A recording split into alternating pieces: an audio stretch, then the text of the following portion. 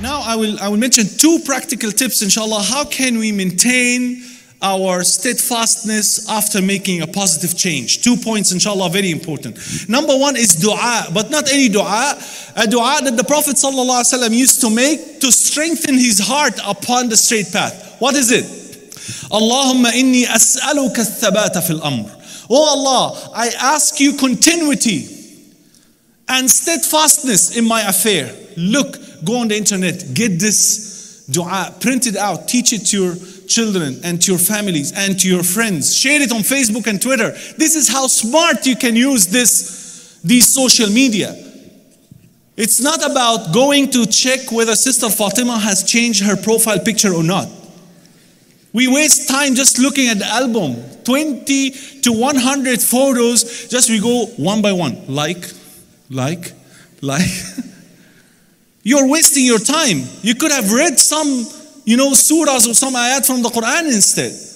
Share these things. Allahumma inni as'aluka thabata fil amr. Oh Allah, I ask you continuity, steadfastness upon this matter. Because the most beloved act in the sight of Allah is what? Continuous act of worship, even if it is little, even if it is small.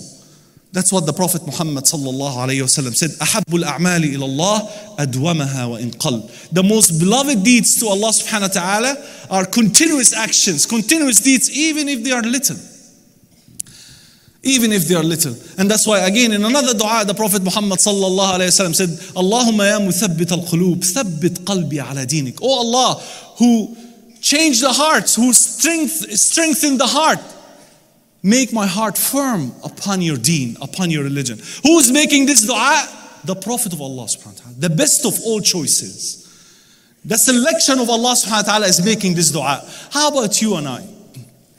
When Allah subhanahu wa ta'ala revealed an ayah where Allah subhanahu wa ta'ala speaks directly to the Prophet Muhammad sallallahu alayhi wa sallam, telling him what? فَاسْتَقِمْ كَمَا أُمِرْتَ. Be firm, be steadfast as you have been commanded by Allah subhanahu wa ta'ala. The Prophet Muhammad sallallahu alayhi wa sallam told his companions what? شَيَّبَتْنِي Hud. The surah of Hud had turned my hair into gray because of the powerful message that it contained. The best of all people was commanded to be straightforward, to be steadfast. How about you and I? So this is the first tip. If you wanted to remain upon the straight path, do not give up on dua. This is the most powerful tool Allah subhanahu wa ta'ala had given us. It is the only tool that can change your destiny. If you want to make a change, dua is number 1 on the list. The Prophet sallallahu alaihi wasallam said, dua and qada ya'talijani ila yawm al-qiyamah. They are actually fighting one another until the day of judgment. The qada of Allah is coming down to take place, and the dua of a person is going up, pushing back that qada.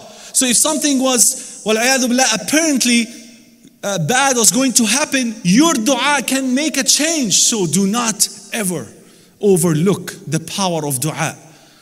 And especially if you wanted to remain firm, steadfast, these 2 du'as, you should memorize them, you should teach them to others. And secondly, good company. I related my story earlier to tell you that I was always with the wrong people in the wrong place, all the time. So no one came to me and told me, fear Allah, brother, ittaqillah. No one came and told me, lower your gaze, akhi. No one. In fact, those people were telling me the opposite. Let us backbite. Let us, look at bad women. Let us drink. Let us smoke.